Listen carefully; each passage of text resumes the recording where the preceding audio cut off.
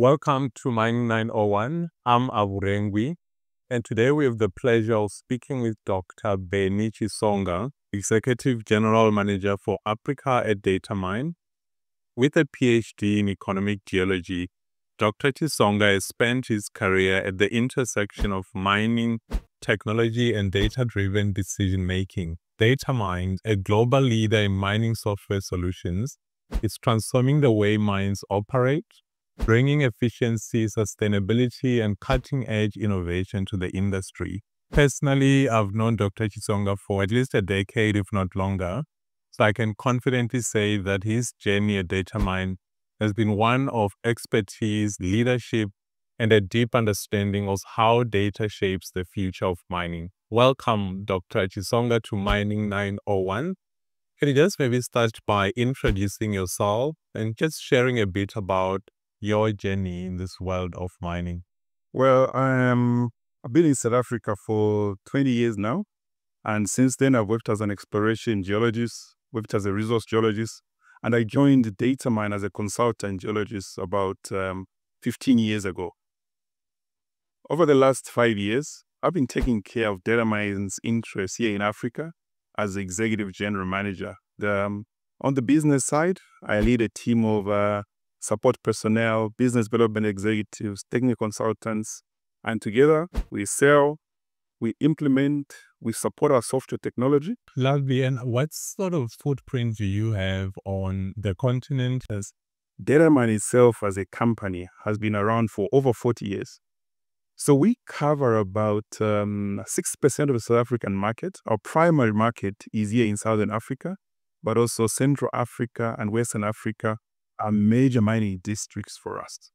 So there across the borders, we are about 40%. And now we offer one of the broadest offerings in mining technology across this whole business. So we tackle it from exploration to geology, mine planning, production and laboratories, down through the plant, as well as operations and logistics. And as a company, we're no longer just a supplier of choice to a lot of our clients, but now we're more of a business partner.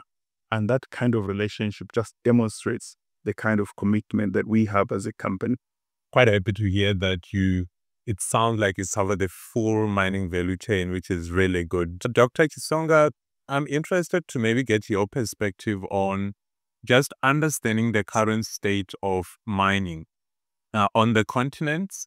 You can just touch on the state of mining on the continent from your perspective. The way I look at it, there's no mining in the world without Africa. And so Africa is really at the center of mining because studies have actually shown that Africa holds about 30% of the world's resources.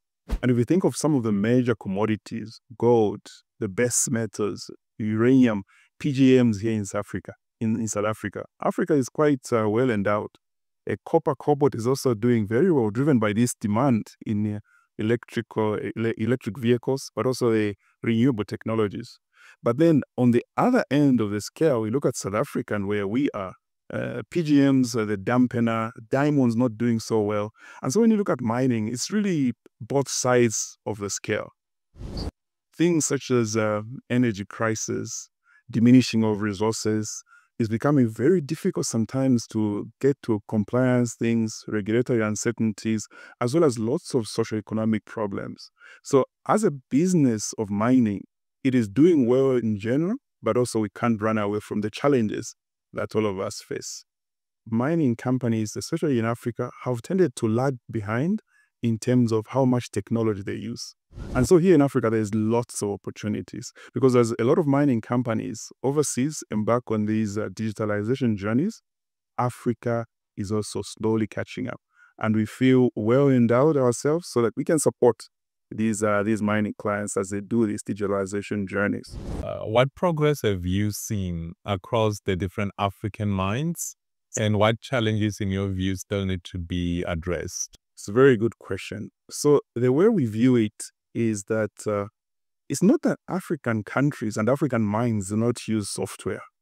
It is just that they do not use it at a level where our peers are using it elsewhere. And so we believe that there's a lot of opportunity. And if you think of challenges such as skills gaps, connectivity, poor infrastructure, those continue to affect a lot of mining companies. But Africa has some unique challenges as a continent. So if you think about Africa, over 50 countries, over 40 currencies, over 6 time zones, and over 2,000 languages. And that's why if you look at our mining team, we operate in several jurisdictions. We speak English, we speak French, we speak Arabic. And so we're able to reach a lot of our clients, even though they use different languages from what is known. In your views, AI more of a partner, say a co-pilot in mining operations, or do you see it as a potential threat to traditional roles? What's your take? That's a very interesting question. And I think there's a short answer and there's a long answer. The short answer is AI, especially generative AI, is more of a partner, more of an enabler to the mining industry. And AI especially is helping technical teams to work smart, to be a bit more efficient, but also to help themselves do things that they couldn't do in the past. AI helps you to consume large amounts of data, geological data, operational data in real time, and thereby enabling you as a geologist, you as the operator of the software, or the mining engineer, to spend a lot of your IQ on thinking those processes that the AI cannot handle. It's not going to replace the job of a geologist. I went to your website and, man, I didn't realize just how many products you have. I kept scrolling to the right. At some point, I thought I was on a different site altogether. You clearly have an extensive product suite covering various aspects of mining operation. How do you guide clients in selecting the right tools to meet their specific needs? And this is a question that comes up often. Because if you think about where we were about 15 years ago, we were a point solution company selling 1 or 2 products. But over the last 10 years or so, our business model has pivoted. And so that's why you find us occupying the exploration space. You find us occupying geology, planning, laboratories, as well as business intelligence. The mining engineer doesn't know what the plant is doing, but if you bring them together, so you bring the best of breed products, you put them together, you begin to see that there's actually a thread that you can drive through, so that when you do well as a geologist, you are seeing your results on the financial spreadsheets because we connect everything. Importantly, the fact that a lot of our products share a single platform, so there's that seamless data transmission, reducing inaccuracies, increasing precision, but importantly, increasing confidence when the decisions are made. Really like that. I had a conversation recently with a senior mining engineer, and they were telling me that they've been in mining for 15 years, and at their side, they've never been to the plant. And I thought this is really where some of these solvable problems come from. But let's talk a bit about innovation. Well, how are you innovating to make sure that Datamine remains relevant and that you continue to solve real client problems? That is a question that a lot of software companies like us contend with, trying to meet the needs of the present, especially when you work with current clients, but also thinking about how these same clients can benefit in the future. So I want to ensure that our software is optimized to meet the current challenges. That is the one angle. But on the other side, we are thinking of how can we make our clients work better by bringing in new technologies. And so something that is coming for us, it's a product we call Studio Geo. Studio Geo is a geologist package. So if you have ever done any structural modeling, you know how hard it is to do those repetitive tasks. But now, by following an implicit modeling approach, we're trying to make that easy, get the data in real time. So this application is coming to us in the next few months.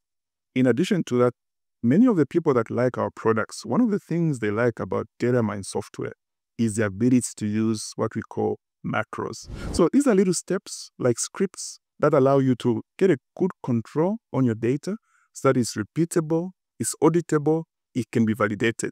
Dr. Chisonga, let's talk a bit about leadership in mining technology. You've been in mining, as you said, for a long time. What are your personal insights on leadership as it relates to maybe mining in a broad sense, but mining technology specifically? within the African context. And so a lot of the leadership in this mining space was actually captured by advisory firms, because they are the ones who are focusing on business improvement projects, operational efficiencies, improving recovery or throughput. And so the mining tech itself was missing from that table, because a lot of consultants will come to you, they will offer you these really good solutions, but eventually you are stuck with the data. You're stuck with your own staff that is untrained. And so I have seen over the last few years that mining technology is actually occupying its own space as a leader, not just to the mining companies, but also to the advisory firms. After 20 years in the industry, or more than 20 years, having even gone as far as doing a PhD in economic geology, I'm wondering what it is that keeps you doing what you do, maybe at a personal level. What is it about this industry, this field, this arena, so to speak, that keeps you in the industry? If you can just maybe share some personal reflections. So I have gone through lots of different phases in my life. At heart, I still remain a geologist. And now, as a provider of the technology, what excites me, what I'm passionate about, is making sure that my software is working well for the clients, and that the clients are finding value, both at a technical level, but also at a business level. The second thing, if I may, is I'm passionate about customer support. And so we found over the years that it's not enough just to put the software in the hands of the customers, but it is important for us to ensure that the customers have a good user experience. Because once they have a good user experience, then they'll want to use the software more. And if they're successful, so are we. And at that moment, I realized that beyond the contracts, beyond the numbers, beyond the code, on the other side is a client that just wants the work to be done. And that's why I think it's an African saying where they say, if you haven't carried your own water, you will never appreciate the value of every drop.